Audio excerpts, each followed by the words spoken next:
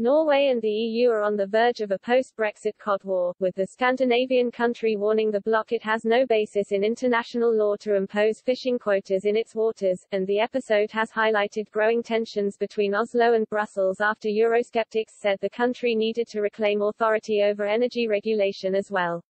In the next few weeks, EU fishing vessels face being seized in waters off Svalbard and their owners prosecuted, because Norway says they have used up their quotas. Audun Halvorsen, State Secretary to the Norwegian Minister for Foreign Affairs, told Politico, "There is no basis in international law for the European Union to set quotas in Norwegian waters.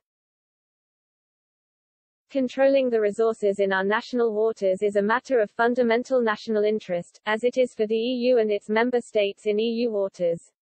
Brussels has responded to Norwegian objections by citing the Svalbard Treaty. That treaty, signed in Paris in 1920, which places limits on Norwegian sovereignty over the archipelago.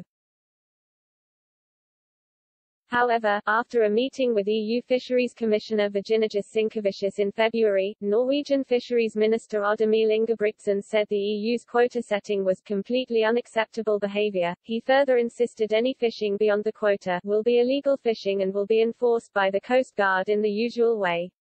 Speaking earlier this week, Centre Party leader Trygve Slagsvold Vedum, one of two opposition candidates aimed to replace Conservative Erna Solberg as Prime Minister, said, "We believe we've handed too much authority to the EU, particularly within the area of energy, and that we should take that back.